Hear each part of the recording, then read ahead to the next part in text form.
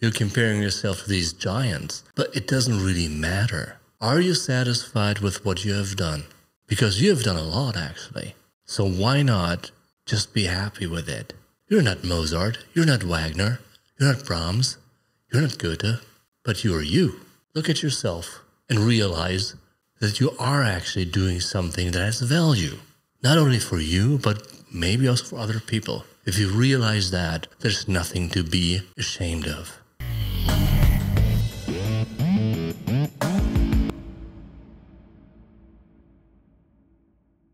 Alright, welcome to this new video. Today I'm going to talk about the Magic Theater. Now the Magic Theater is the mysterious place that Harry has to enter to confront himself, to find himself, and to get over his trauma. Basically just to get over himself.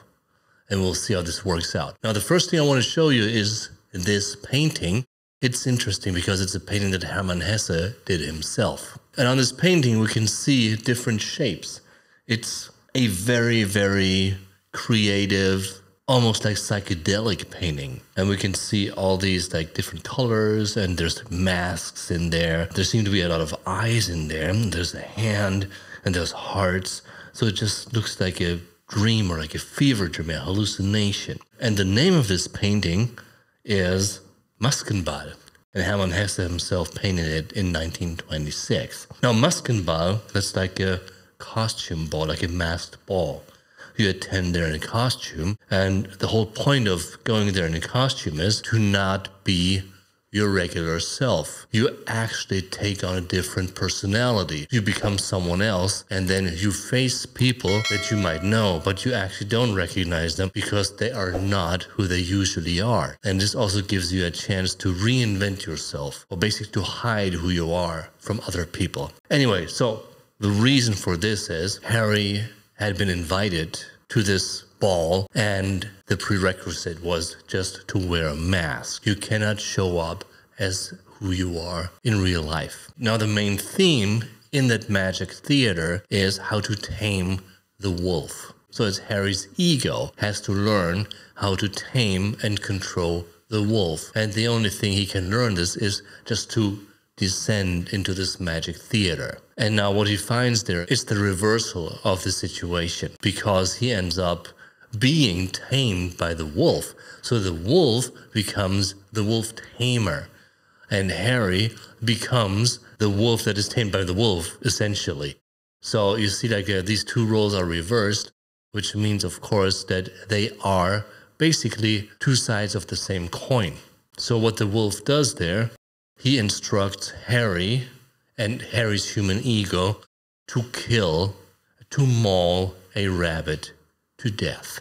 Now this is weird because Harry has to take on his wolfish nature to commit an animalistic act and actually kill another animal just by biting it and killing it and tearing it to pieces with his teeth.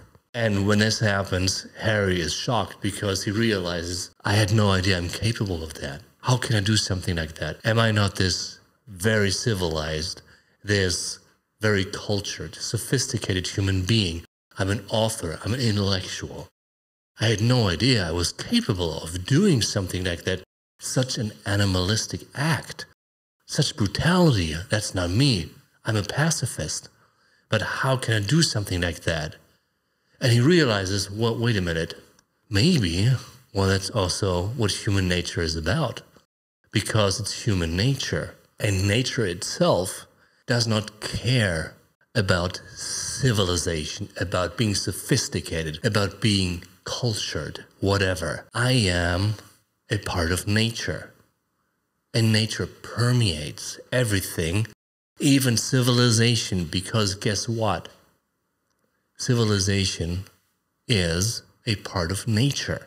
And even if you try to keep out nature because you build walls around your city, around your society, around your civilization, around yourself. The one problem is that you as a human being are still in there, and you are a part of nature. So even by trying to keep out nature, you take it wherever you go because you are nature. He realizes that. So there's no way to escape nature itself and human nature, which in itself also contains that animalistic part. And now Harry descends deeper into this maze that's underneath the city. Actually, it doesn't really exist. It's just a utopian kind of place. It only exists in his psyche. Basically, he descends into his psyche. What he does there, he can revisit his past. And he gets the chance to catch up with all the things that he had done wrong in the past. So one important aspect is to just face the people he had wronged before. And so there it says, like, alle Mädchen sind dein. All girls are yours.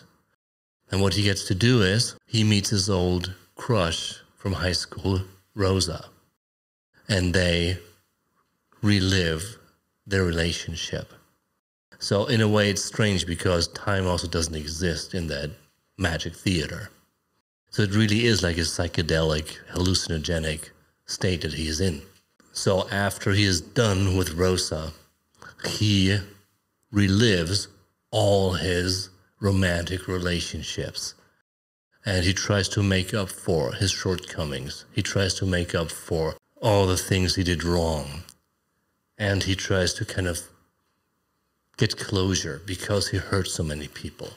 He gets the second chance to redeem himself. And finally, he gets to like a big room, and this room is full of mirrors. The most important thing that he can do in this magic theater is he can relive his past, and he can rebuild his personality, because he has a shattered personality, which is also a sign of the times. So what he has to do is basically he has to fall into the void. He has to descend into the void and just let go, and just let himself fall down there. And then he can slowly remodel his own personality. He can just put all the pieces of his shattered psyche together. The problem is, he has to face himself. And this is how he gets to this hall of mirrors. It's a big room and it's full of mirrors, and he cannot escape himself. He has to inevitably face himself in one of these mirrors. So there's no way around it, because it doesn't matter where he goes, he always sees his reflection somewhere. So he has to face himself eventually. And he does it. And now he recognizes who he really is, and this is what Hesse writes about this. Im großen Wandspiegel stand Harry mir gegenüber. Er sah nicht gut aus, er sah nicht viel anders aus, als er in jener Nacht nach dem Professorenbesuch und dem Ball im Schwarzen Adler ausgesehen hatte. Aber das lag weit zurück, Jahre, Jahrhunderte. Harry war älter geworden, er hatte tanzen gelernt, hatte magische Theater besucht, er hatte Mozart lachen gehört. Er hatte vor Tänzen, vor Frauen, vor Messern keine Angst mehr. Auch der mäßig Begabte, wenn er ein paar Jahrhunderte durchhand hat, wird reif. Lange sah ich Harry im Spiegel an. So he says, Harry faced himself in this big mirror on the wall. He didn't look good. Well, he didn't actually look that different from that night when he had this fight with the professor, or when he visited the Black Eagle. Well, that was long ago, years ago, hundreds of years ago. So you can see time doesn't exist here. It makes no sense. Harry got older. He had learned how to dance. He visited the Magic Theater. He heard Mozart's laugh. He was not afraid anymore of dances, of women, of knives. And even the very, very normal human being, after a couple of centuries, will become mature. Harry looked at himself in the mirror very, very long. Noch kannte ich ihn wohl, noch immer glich er ein ganz klein wenig dem Harry von 15 Jahren, der an einem Märzsonntag in den Felsen der Rosa begegnet war und seinen Konfirmandenhut vollgezogen hatte. Und doch war er seither einige hundert Jährchen älter geworden, hatte Musik und Philosophie getrieben und satt gekriegt, hatte im Stahlhelm Elsasser gesoffen und mit biederen Gelehrten über Krishna disputiert, hatte Erika und Maria geliebt, war Herminens Freund geworden, hatte Automobile abgeschossen und mit der glatten Chinesin geschlafen, hatte Goethe und Mozart getroffen und verschiedene Löcher in das Netz der Zeit und der Scheinwirklichkeit gerissen, in dem er noch gefangen war. Hatte er auch seine hübschen Schachfiguren wieder verloren, so hatte er doch ein braves Messer in der Tasche. Vorwärts, alter Harry, alter, müder Kerl. So he writes, I still know him, and he was still the same as when he was 15 years old in March on a Sunday when he met Rosa on the rocks, and he greeted her. But he got older, like a couple 100 years older. He engaged in music and philosophy, and he fed himself well. He drank Elsasser, a kind of wine, in the Stahlhelm, restaurant's name, and he discussed Krishna with conservative scholars. He loved Erika and Maria, and he became Hermina's friends. He shot automobiles, and he slept with a smooth Chinese. He met Goethe, he met Mozart, and he tore different holes into the net of time and what is seemingly a reality. It's that net that he was caught in. Even though he repeatedly lost his pretty Czech figures, he still had a nice knife in his pocket. Go, old Harry. Go, you old, tired guy. So he looks in the mirror, and what he sees is his reflection, which is old and gray and tired. And then he gets into another theater, a world theater. It's Mozart's theater, and he meets Brahms, the composer, and Wagner. And Harry thinks, wow, I'm among these people, these geniuses of music. But I'm also an artist. And he realizes his hubris. Why does he realize? Because Mozart ridicules him. It's like, man, you're nothing. You're absolutely nothing. These people are geniuses. What are you? What have you done? Do people know you? No one knows you exist, actually.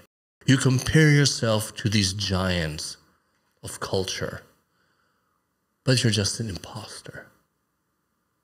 You're a poser, nothing else. And he has to he has to be humbled by these figures of worship, basically. And then he realizes his own insignificance. And Mozart, he ridicules him even more. It's like, man, but you're still trying. I mean, you're doing something which is better than nothing. You're comparing yourself to these giants, but it doesn't really matter. Are you satisfied with what you have done? Because you have done a lot, actually. So why not just be happy with it? You're not Mozart, you're not Wagner, you're not Brahms, you're not Goethe, but you are you. Look at yourself and realize that you are actually doing something that has value. Not only for you, but maybe also for other people. If you realize that, there's nothing to be ashamed of. And then Harry walks on to the next door, and he has a knife in his hand. He opens the door, and there's a room, and Hermine is in there. And what does Harry do? He takes his knife, and he stabs Hermine through the heart and kills her. And this is exactly what Hermine had told him. It was her prophecy, you will kill me. And at that time, Harry said, it's impossible, I would not ever do something like that, I'm not a killer.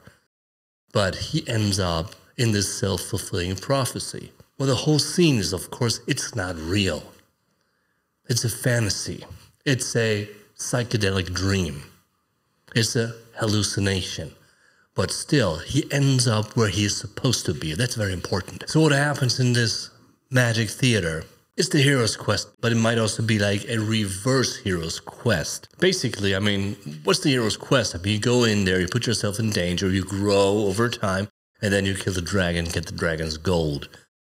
But here, he's not killing the dragon, he's killing Hermine. But by killing Hermine, he's also killing a part of himself, his anima. Now the problem is, you kill that part of yourself, you're killing an essential part of yourself. And this is not the outcome that the hero wants.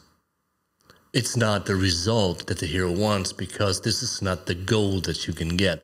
You end up being fragmented. So in a way, his goal is actually to restore a balance between his animus, his anima, and the shadow. So it's this triad, and he has to live with these parts. If you kill either one of them, you will end up in a state of imbalance. So what Harry ends up doing is actually he kills his anima, Hermine, and he will kill the wolf, his shadow. So in the end, what's left of him, what he has been before, the animus, the rational male part of his soul.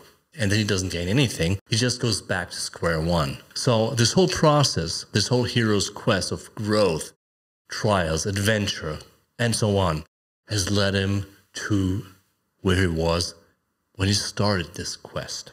Now what happens then? Harry is being tried. There's actually a trial, and they get like a guillotine in there. And he says, oh my God, now I'm going to be beheaded. Is it like an execution? Am I going to be sentenced to death? And of course, since it's like a hallucination, it's a dream, it's like a fever fantasy, everything turns out totally different. So what happens is, they try him because he killed Hermine. He's a murderer now. But he's being convicted because he murdered a mirrored girl. Which in that case also means it's not a real girl. It's the reflection of a girl. And the sentence is, and this is the funny part, although they bring in a guillotine, he's not going to be beheaded. He's not going to be sentenced to death. He's not going to be executed. No, he is sentenced to the worst thing imaginable. He is sentenced to eternal life. He has to go through this cycle again and again and again, and he has to live with himself, with the animus. That's the only part that's left of him. He eliminated the anima, he eliminated the shadow, and now he is only the animus. He is an incomplete human being for eternity. And this is the worst punishment. And then there's also one more thing. It's like the icing on this terrible, horrible cake. He is ridiculed. He is sentenced to be ridiculed. And this is the worst thing for Harry, because he has no sense of humor. He takes himself too seriously, and people laughing at him. This is just like killing him over and over again. And this is actually how he killed the wolf, by the way. And now Hesse writes, Meine Herren, vor Ihnen steht Harry Haller, angeklagt und schuldig befunden des mutwilligen Missbrauchs unseres magischen Theaters. Haller hat nicht nur die hohe Kunst beleidigt, indem er unseren schönen Bildersaal mit der sogenannten Wirklichkeit verwechselte und ein gespiegeltes Mädchen mit einem gespiegelten Messer totgestochen hat. Er hat sich außerdem unseres Theaters humorloserweise als einer Selbstmordmechanik zu bedienen die Absicht gezeigt. Gentlemen, Harry Haller is standing in front of you. He is accused and convicted of deliberately abusing our magical theater. Not only has Harry offended our high art, confusing our gallery with the so-called reality, and by killing a mirrored girl with a mirrored knife, he also tried to abuse our theater in a absolutely humorless way in order to kill himself. That was his intention. Wir verurteilen infolgedessen den Haller zur Strafe des ewigen Lebens und zum 12-stündigen Entzug der Eintrittsbewilligung in unser Theater. Auch kann dem Angeklagten die Strafe einmaligen ausgelacht werden, nicht erlassen werden. Meine Herren, stimmen Sie an. 1, 2, 3. Therefore, we sentence Haller to the punishment of eternal life and to a 12-hour ban from our theater. And we cannot spare him the punishment of being laughed at. So gentlemen, let's go. 1, 2, 3. So he receives his punishment, and then he suddenly wakes up. And next to him is Mozart. And then he realizes it's not Mozart, it's actually Pablo, the jazz musician. He's not the classical musician, the genius of music, the peak of classical music. No, it's just like that jazz musician that gives him drugs, who improvises, who just lives a bohemian lifestyle. And what Harry says then, his last words basically, einmal würde ich das Lachen lernen. Pablo wartet auf mich, Mozart wartet auf mich. One day, I would learn how to laugh. Pablo was waiting for me, Mozart was waiting for me. So what he says there is very interesting because he actually realizes that he has to find a sense of humor, to develop a sense of humor, to go on in this life. And the characters of Mozart and Pablo, they merge. They become one. Because in the end, music is music.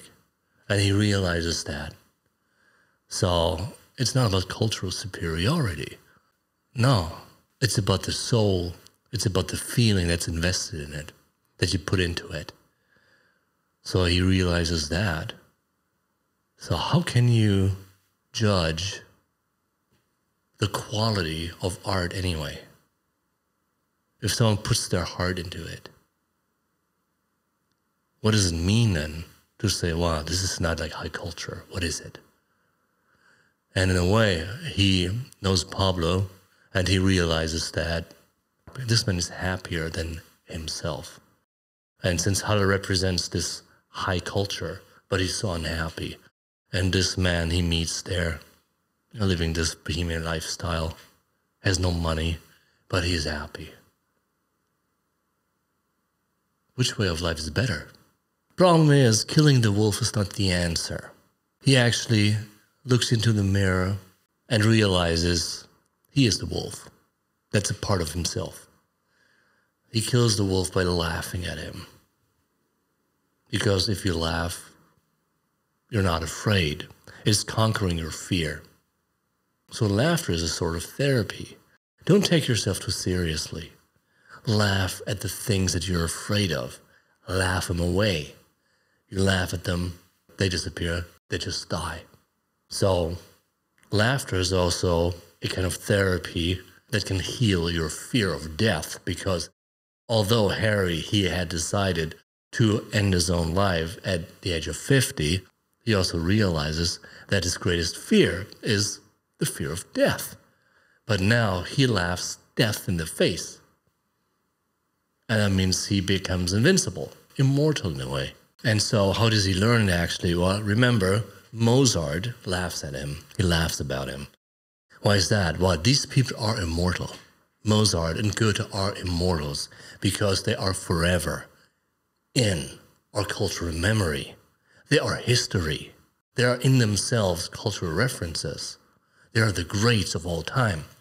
So, I mean, yes, they're dead, but they're still there. So in a way, they're not dead. And Mozart teaches him to laugh at himself too. So this kind of like the sense of humor liberates Harry, and it also means he gets distance from himself and distance from the world. And this enables his further development. He has a second chance to grow. He can become a different human being, although he's already middle-aged. It doesn't matter. He gets a second lease on life. He can start a new chapter. And this is something that he had to learn the hard way. The problem is, he's not the only one who has to face these crises. And especially at the time when the Steppenwolf was written, many people had to deal with a very, very dire situation. The economy was bad, society was falling apart, and if the environment is horrible, of course, your private life also gets affected by that. And next time, I'm going to talk about specific problems at that time in the 1920s, and I will point out what Heidegger talked about, I will point out what Freud talked about, Hesse, and then we move on to Nietzsche. So thank you very much for watching. See you next time.